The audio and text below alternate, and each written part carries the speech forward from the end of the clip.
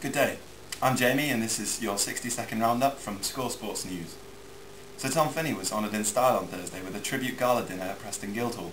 The legendary Lily-White was also present at the National Football Museum as the Sir Tom Finney exhibition was officially opened by Mark Lawrenson.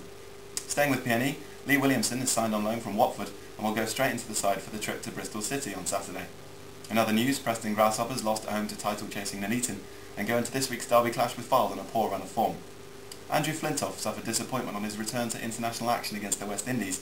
The 31-year-old was out for a duck in the first game before injuring his thumb in the second. That was your 60-second roundup from Score Sports News. Tune in next time.